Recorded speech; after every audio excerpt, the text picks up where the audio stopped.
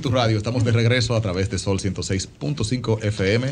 Recordar a la gente que está en casita sintonizando esta transmisión especial donde tenemos al coach Ronny López que nos está orientando desde la ciencia con todos los conocimientos relativos al fitness. Las preguntas que ustedes tengan, esas curiosidades que les surgen, pueden hacerla a través de la línea telefónica 809-540-1065 si estás acá en Santo Domingo, también el 1-809-200-1065 para la gente que está en el interior y el 1-833-610-1065 desde los Estados Unidos sin ningún cargo. Bien, entonces ya finalizando con la idea que teníamos, Ronny, antes de la pausa, el tema estancamiento, principalmente tú sacas a tus clientes de esa etapa a través de calorías, haciendo déficit, haciendo superávit, se la pasan en ese vaivén, ¿verdad que sí?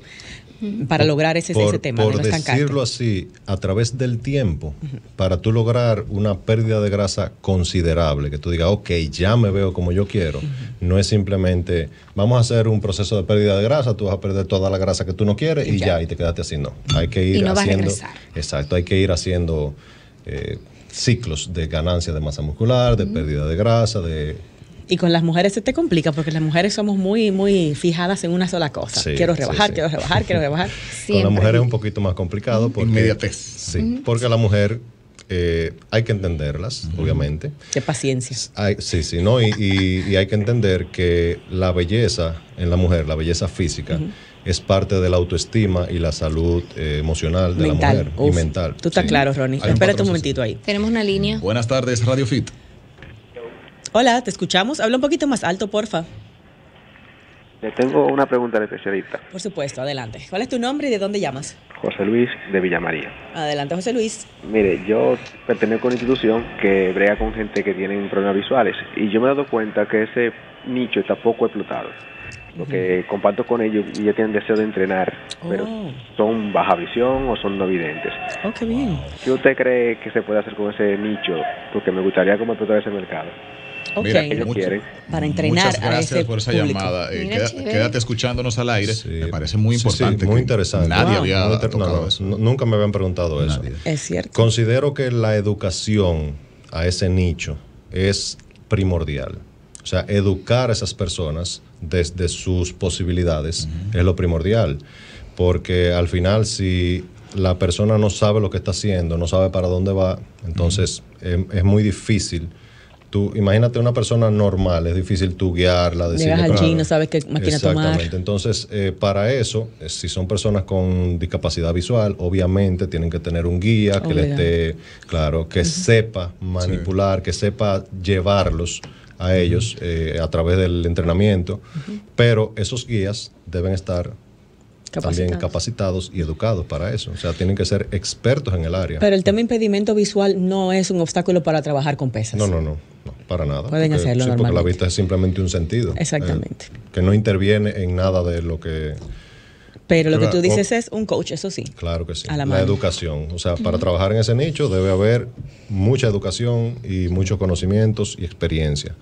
Claro, la experiencia desde el conocimiento y desde la ciencia. El estudio. Sí, de parte del coach que los maneja. Claro. Sí. Mira, yo creo que ahí, a propósito que esta persona menciona, de verdad que nos ha abierto la mente con esto. Un fitness inclusivo, digamos.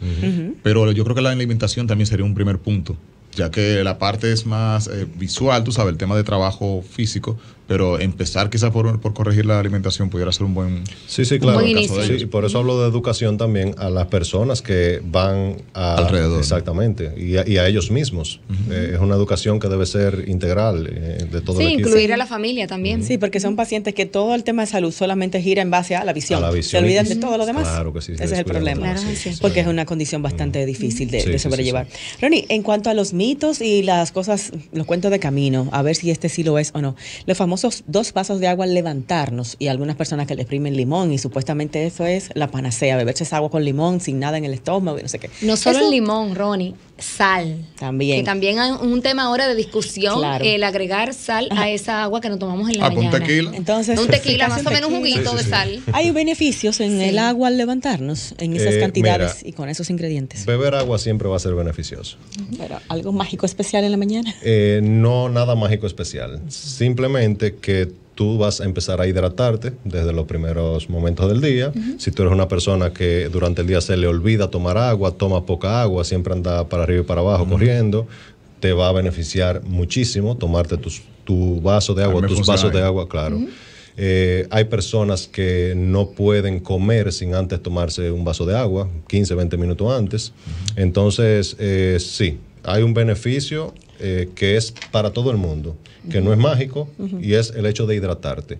Y para la persona que no se hidrata bien durante el día, claro que le va a beneficiar más. Es estratégico. Exacto. ¿Y la sal, el limón? El limón, si te gusta el sabor a limón, el agrito a limón, entonces te va a beneficiar porque tú te vas a querer beber Pero el no agua. te aporta realmente ningún beneficio. No hay ningún beneficio agregado. Más que los miligramos de vitamina C que te pueda aportar, que tampoco son significativos. Exacto. Hay personas que hablan de que esto le mejora su capacidad de ir al baño y que de hecho los lleva al baño e inmediatamente se levantan en tomar esta agua en ayunas. Sí, y claro. que la sal también sirve para precisamente quizás como hidratar mejor el cuerpo. Sí, hablamos del limón, pero la sal también le agrega algo. Mira, para hidratación. Como mineral. Sabemos que el sodio es un mineral, un electrolito de suma importancia. No podemos vivir sin él. De hecho, una deficiencia de sodio aguda te puede matar. Un exceso de sodio agudo no te hace nada. ¿No te mata? No. Tú te comes una cucharada de sal y no te va a morir. Ahora. Bueno, algo puntual, pero. Exacto, puntual. A la larga, hay personas que, claro, obviamente se pueden enfermar. Es igual que el azúcar. El azúcar, un bajón de azúcar puntual te puede matar. Sí. Ahora, si tú te comes una libra de azúcar, tú no te vas a morir por eso. O sea, vas a engordar, pero a la larga te puedes enfermar. Su falta es exactamente. básica. Entonces, es de suma importancia tener un consumo adecuado de sodio, pero el hecho de que tú consumas más sodio del que tú necesitas no te va a dar beneficios. Exacto. Simplemente lo vas a eliminar a través de la orina. Una cosa que yo, perdóname, que siempre me da curiosidad con estas mezclas, fórmulas mágicas, como dice Julie, es si hay un beneficio en esa combinación de momento o si es el simple hecho de ingerir esos nutrientes. Es decir, yo necesito agua.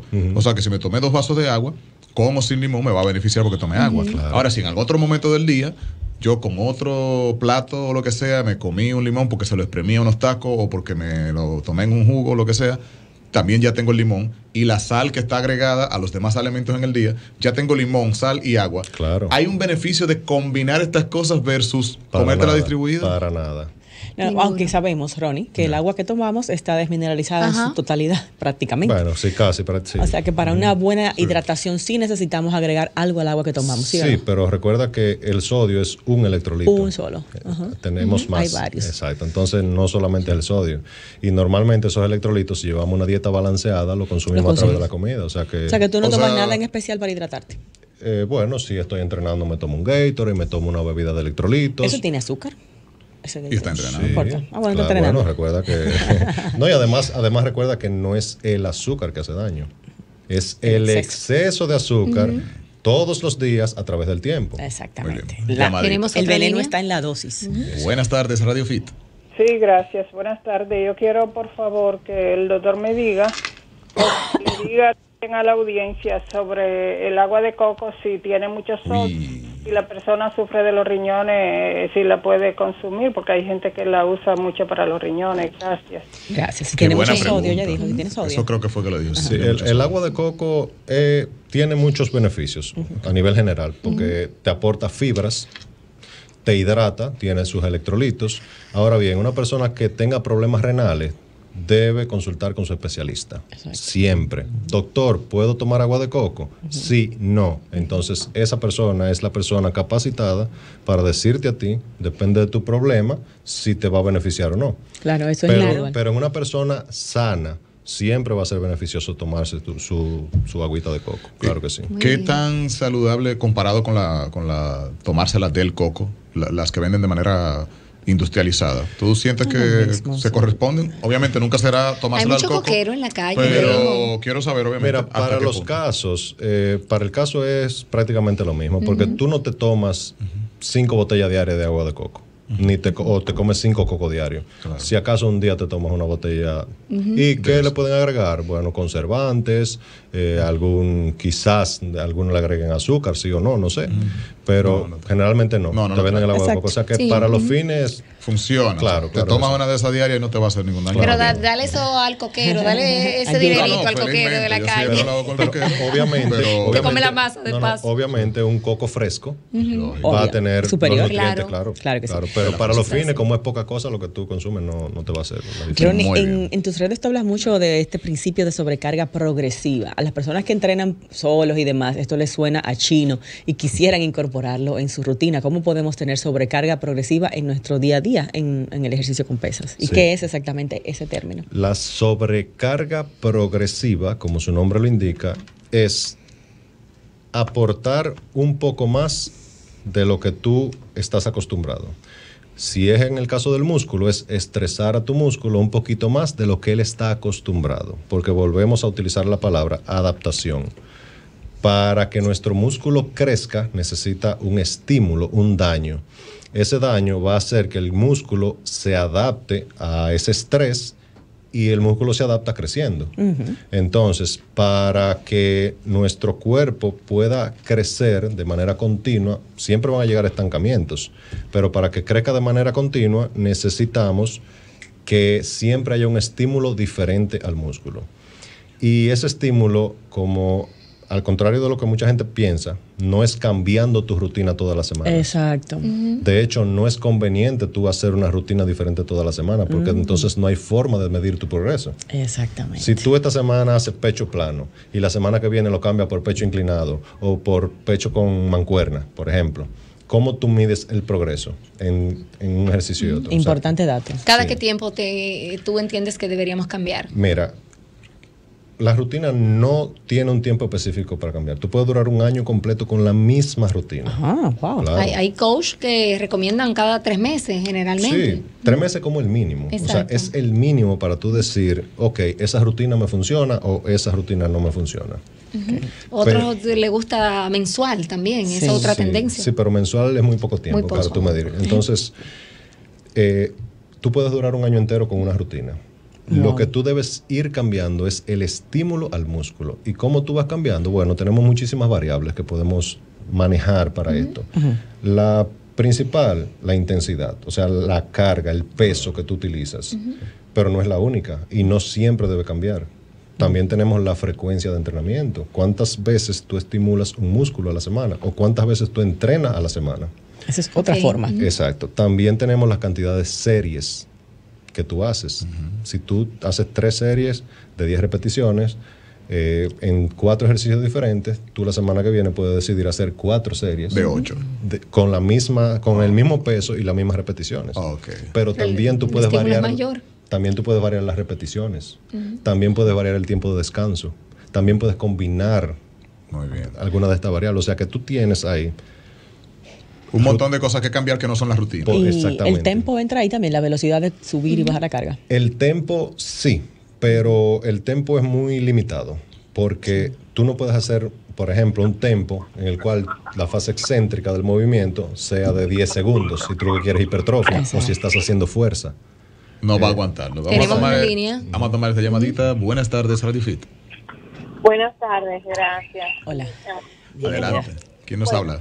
Más bien un testimonio que quizá pueda servir. Yo en mi agonía por lograr mejorar ya a casi a mis 60 años, de mejorar un poquito lo que es la apariencia física de mis músculos, que no se me vean celulitis y esas cosas específicamente en los brazos, porque es una constante batalla, lucha que tenemos las mujeres, principalmente después que llegamos a cierta edad. Bueno, lo cierto del caso es que me enfoco, trato de enfocarme, voy a hacer los ejercicios para yo lograr un poquito mejorar mi apariencia. Cuando logro que veo que porque estoy enferma con el peso, porque así me controlo, me peso todos los días, no le voy a negar, me peso todos los días. Ahí es ahí el error. Tengo un control de eso, más o menos. Bueno, hoy no sé qué comí, pero aumenté. Pero ¿qué vi en el transcurso de 3 meses? Que aunque no haya perdido con el sacrificio que hice peso, pero sí logré mejorar mi apariencia y resulta que, según he escuchado sus programas y con entrenadores, al conseguir masa muscular, la masa muscular tiende, me dicen que pesa más que la grasa, pero mi apariencia recogió mi cuerpo. Claro. Muy bien. Ese es el resultado que queremos. Testimonio. Y excelente testimonio de una persona, de una mujer de 60 años. Así Muy mismo bueno. es. Vamos a ver a alguien más que está Que en es línea. más difícil, ¿verdad? Esa edad conseguir esas Claro cosas. que sí, claro que sí. Excelente. Buenas. La felicito, señora. Se Muy nos bien, cayó. vamos a hacer una pausa. Al regreso seguimos conectando con sus preguntas al 809-540-1065 y pues bueno, vamos a tomar esta preguntita, la respondemos al regreso de la pausa. Buenas tardes. Buenas. Buenas. Adelante.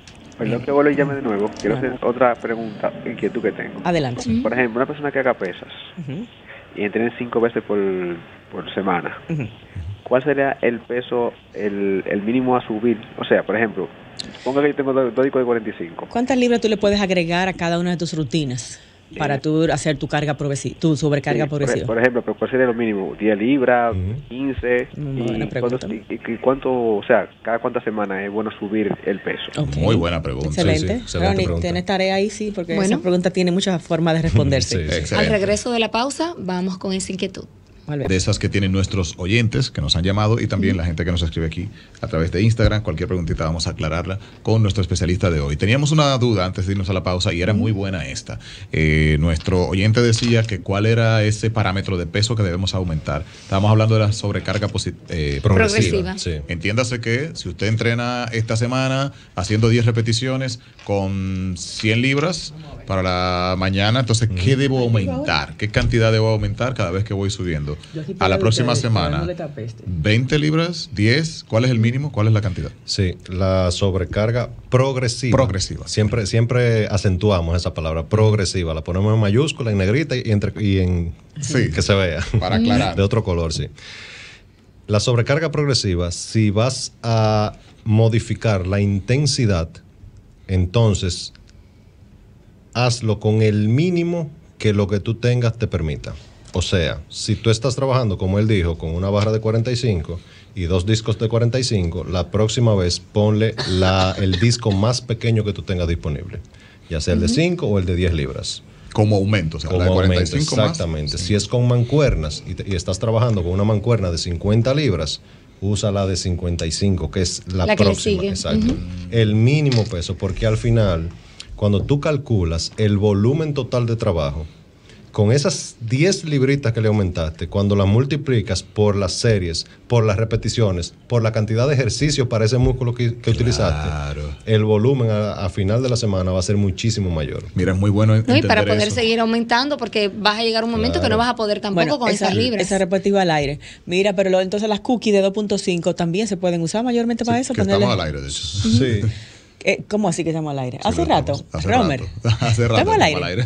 Sí. Ay, gracias. Yo pensaba que no estábamos al aire. Sí, hace rato. Que desubiste. Mira, eso que mencionas, Romer, está muy conectado con un viejo principio que se hablaba de principio de preexaucio. También el tema de que, ok, yo aumenté 5, pero obviamente cuando yo haga mi segundo set, al tercer set yo voy a sentir esa diferencia, aunque quizá no lo siento en el primero. Sí, en el primero tú vas a ir más suave. Ajá. Y también dependiendo si tú no has manipulado el tiempo de descanso. Y si tú cuentas tu tiempo de descanso, porque no es lo mismo tú dar la siguiente serie cuando ya tú estás descansado a cuando ya pasan los 2 minutos. Claro. A ver, ¿por qué? Porque si tú te fijas, esos 2 minutos pasan rápido. Sí. Yo nunca descanso tanto y se descansa tanto. Sobre todo, sí, o sea, dependiendo el tipo de estímulo que tú busques. Porque si tú estás haciendo fuerza, si tú coges una barra y le pones 5 discos de 45 de cada lado y haces 10 repeticiones en peso muerto, a los 2 minutos tú todavía no te vas a poder parar. Exacto, depende de lo intenso que estés trabajando. Claro, si tú manipulaste esa variable, el tiempo de descanso, y a los 2 minutos te toca hacer 10 repeticiones más.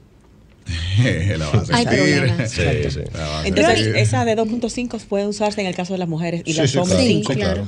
de aumento. Okay. Ronny, y una pregunta, esos días que realmente estamos agotados y no podemos no solamente aumentar, sino que ni siquiera mover las libras que normalmente hacemos, ¿cuál es tu recomendación? ¿Quedarnos en casa, descansar, ir como quiera y tratar de hacer la rutina, aunque sea con un menor peso? ¿Afecta esto mucho nuestro entrenamiento, nuestro progreso? Mira, eso nos pasa a todos. Eso no es algo que le pase a alguien Eso y es diga, ay, humano. ¿por qué yo me siento así si yo veo que todo el mundo está entrenando bien? No, eso nos pasa a todos.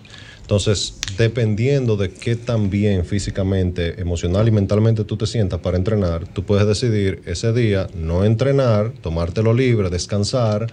Si tú entiendes que el entrenamiento te va a estresar más de lo que ya tú estás, o ir al gimnasio, puedes hacer la misma rutina, con menos intensidad. Con menos peso. Exactamente. Simplemente para decir, entrené hoy, o fui al gimnasio. Lo que pasa es que esos periodos a veces como que se alargan y pasa una y 2 semanas y estamos... Cuando la gente bebe mucho alcohol, sí.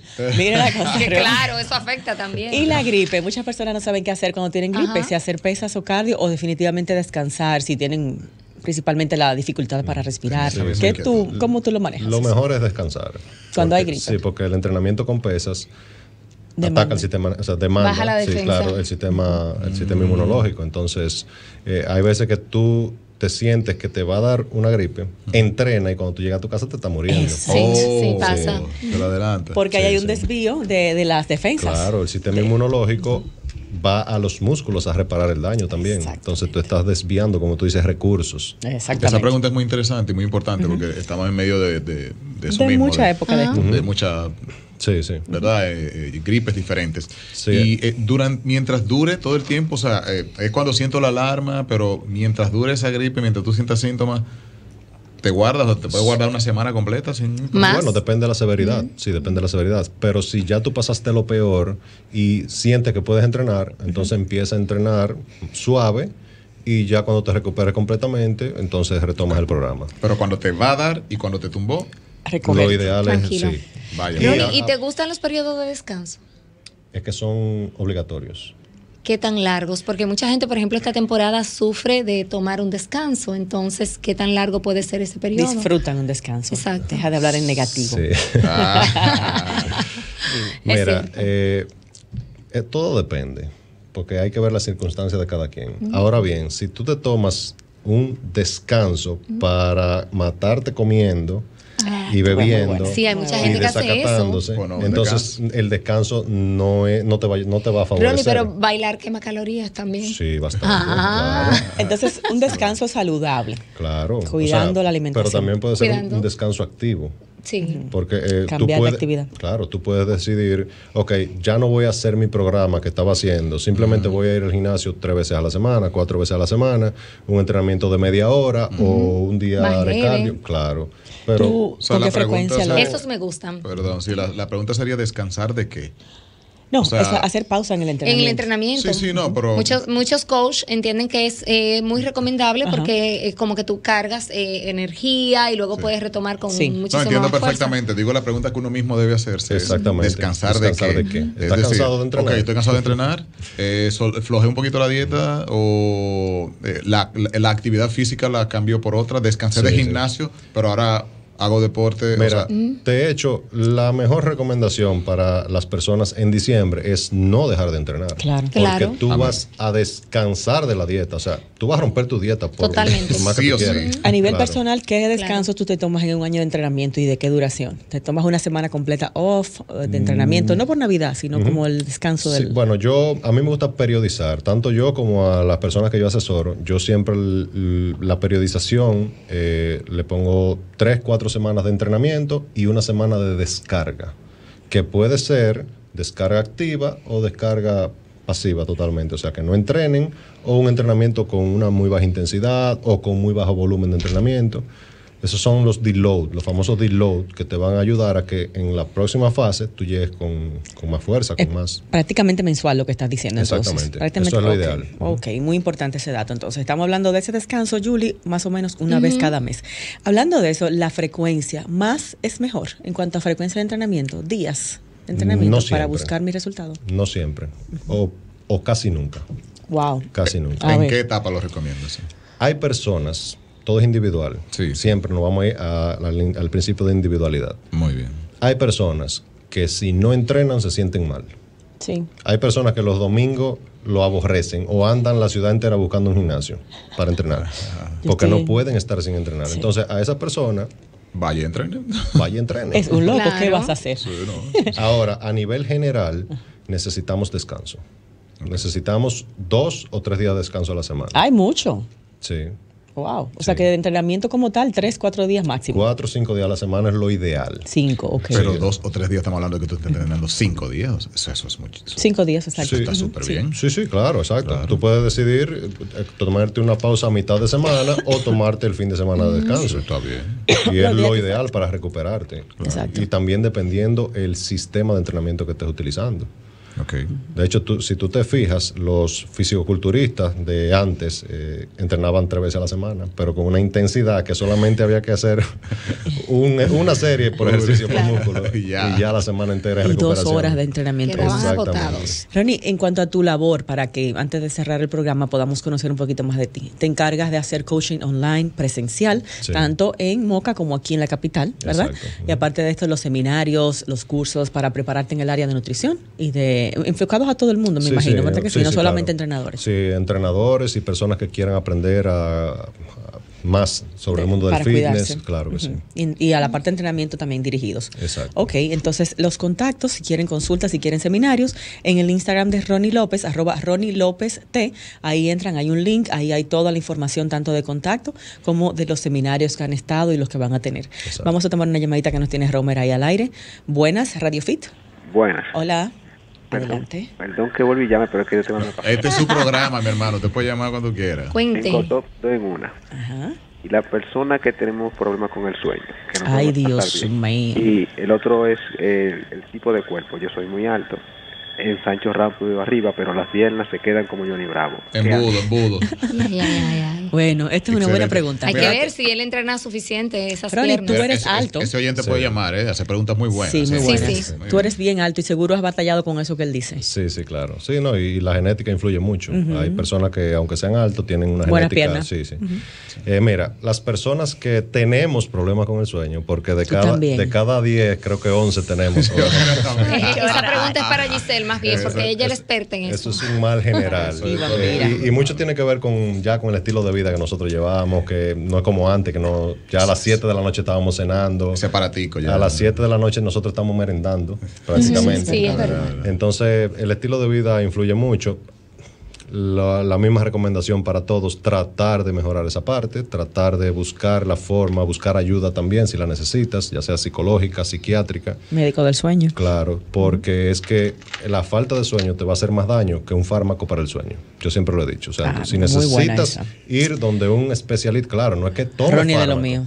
No es que te tomes el fármaco, es que vayas donde un especialista. Sí. Que te lo ponga. Y si te lo pone, entonces úsalo, porque al final eso te va a hacer O mejor. sea, la balanza, el daño que te puede hacer el medicamento no es tan grande como el daño de no dormir. Claro. Y bueno. ya en las piernas, bueno, me imagino aumentar la frecuencia de entrenamiento y de intensidad. El consumo calórico, hay que revisar tu consumo calórico, si es suficiente para la síntesis proteica que tú necesitas para aumentar y enfatizar, darle prioridad a ese músculo o a esos músculos rezagados.